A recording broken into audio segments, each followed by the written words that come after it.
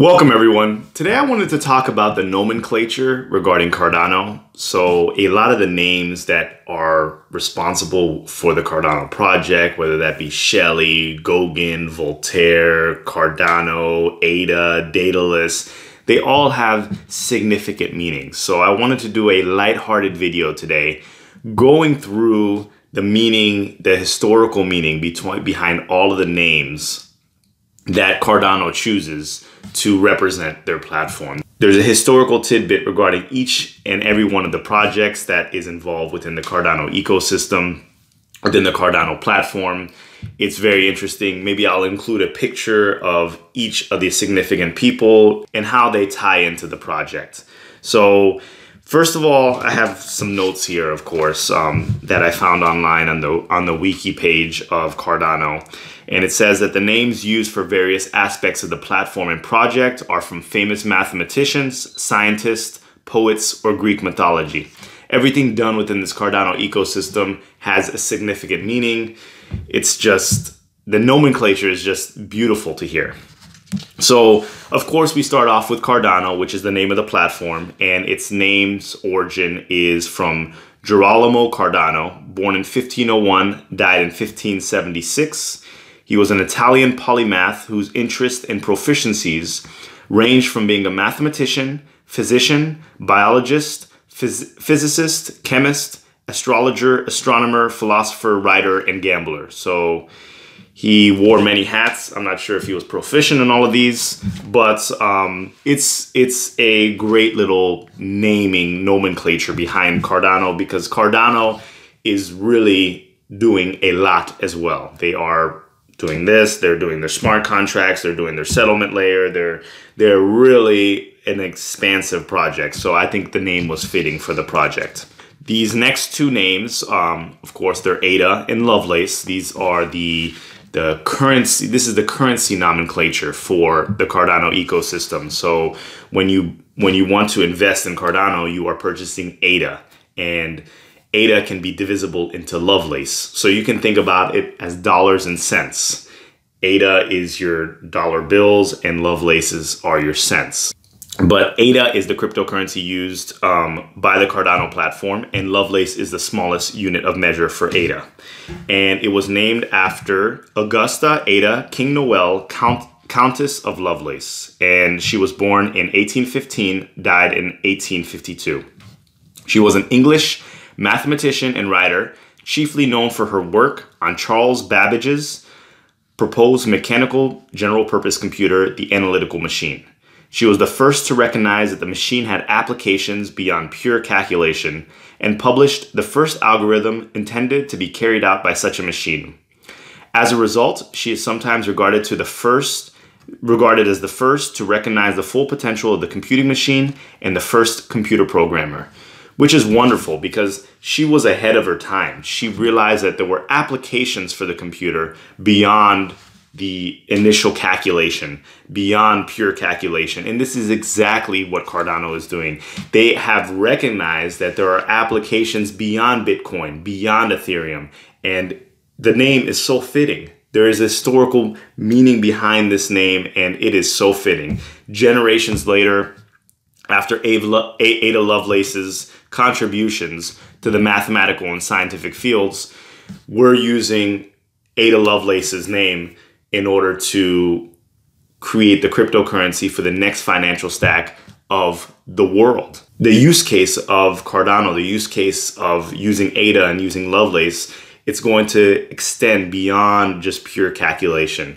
And it is extending beyond pure calculation. There's not just a settlement layer, there's a computational layer as well where smart contracts can be built upon it. So that's wonderful.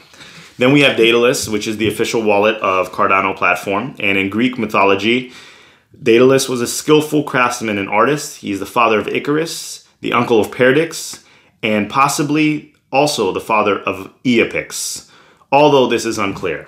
So once again, if you download the Daedalus wallet, it was created by skillful engineers, and Daedalus was a skillful craftsman and artist. Beautiful connection there. Then we have Ouroboros, which is the proof of stake protocol. And Ouroboros is what has led to Shelley and Shelley is the staking platform for Cardano. So the Ouroboros is an ancient symbol depicting a serpent or dragon eating its own tail. Originating in ancient Egyptian iconography, the Ouroboros entered Western tradition via Greek magical tradition and was adopted as a symbol in Gnosticism and Hermeticism, and most notably in alchemy. So that's a great tidbit there. Then we have Plutus. Plutus is the strictly typed pure functional programming language used for defining smart contracts in Cardano. And Plutus was the god of wealth in ancient Greek religion and Greek mythology. Then we have Marlowe. And Marlowe is a new DSL IOHK is creating to model financial contracts. Christopher Marlowe was known as Kit Marlowe, born in 1564, died in 1593. He was an English playwright, poet, and translator. And then there's IELE. IELE is a variant of LLVM, specialized to execute smart contracts on the blockchain.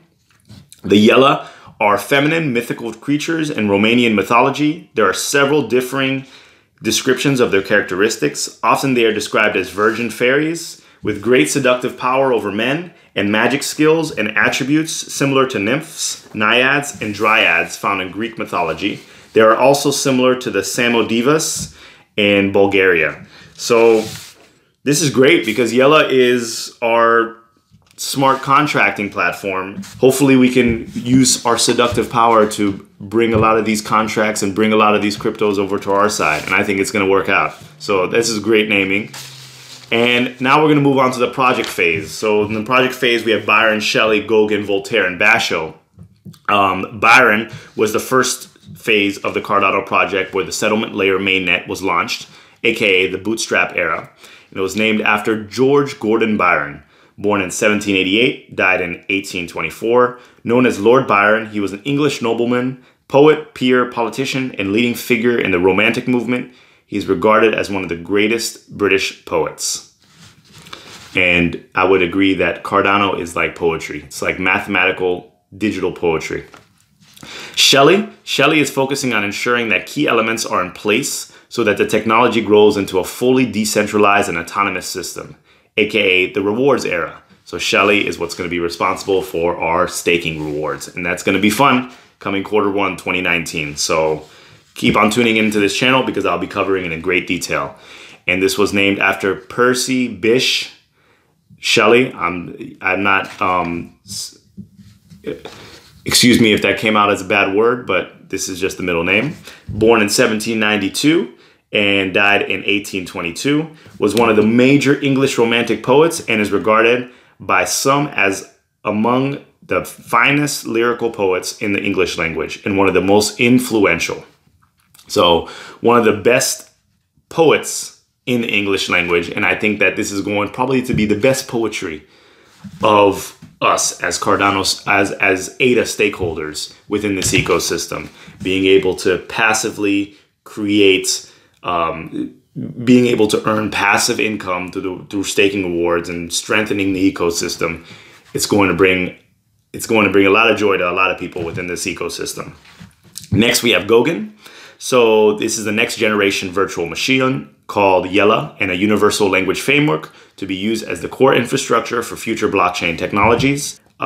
It's named after Joseph Goguen, born in 1941, died in 2006. He was a US computer scientist. He was a professor of computer science at the University of California and Oxford University and held research positions at IBM and SRI International. Basho. The features in Basho are focused on performance, security, and scalability. It will feature the implementation of Ouroboros prowess and a revised network layer. So this is the scalability era.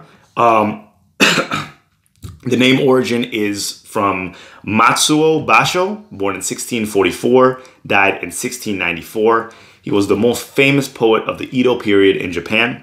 During his lifetime, Basho was recognized for his works in the collaborative Haikai no Renga form. Today, after centuries of commentary, he is recognized as the great master of haiku. So that's where the haiku poetry comes from. Simple, that 575, and just precise poetry comes from Matsuo Basho. And this is for the era that's focused on performance, security, and scalability. The links are amazing because haikus are so mathematically sound, and now we're using Basho as the project phase to describe the performance and security and scalability aspect of Cardano. Beautiful. And then we finish with Voltaire. And Voltaire is focused on assurance and scalability, and we'll see the introduction of the treasury model. This will ensure the sustainability and self-sufficiency of the blockchain and community. So this is when we're going to have the treasury system. We're going to probably have voting and everything that's going to allow us to be sufficient, self-sufficient, and allow the community to fully take control over the Cardano project. And this is named after François-Marie Arouet, known by his pen name Voltaire, was a French Enlightenment writer, historian, and philosopher, famous for his wit, his attacks on the established Catholic Church and Christianity as a whole, and a advocacy of a freedom of religion, freedom of speech, and separation of church and state. So this is where we become free to really own our blockchain. We are free from the constructs of modern society, free from the banks, free from everything, and this is where everything wraps up. And the network, the entire ecosystem is handed over to the people. So I just thought this was a fun little video to make about all the nomenclature within Cardano. Everything is so significant. Everything is so well thought of. Everything is so mathematical and precise. And every name has a particular meaning. And there was just not like these names were pulled out of a hat. You can tell that the team or whoever came up with these names was really thinking about the deep meaning behind these names before attributing it to the project phases or the projects or the platform functions within the ecosystem. So what are your thoughts? What are your favorite names within Cardano? Do you like the nomenclature? Do you like the fact that it's very old and usually comes from either Greek mythology or older mathematicians and scientists and poets and playwrights and writers? Or do you prefer other names? And are you satisfied with the nomenclature? And let me know what your thoughts are. Let me know what your concerns are. And once again, like, comment, and subscribe. This was a fun video. Thank you. And until the next video.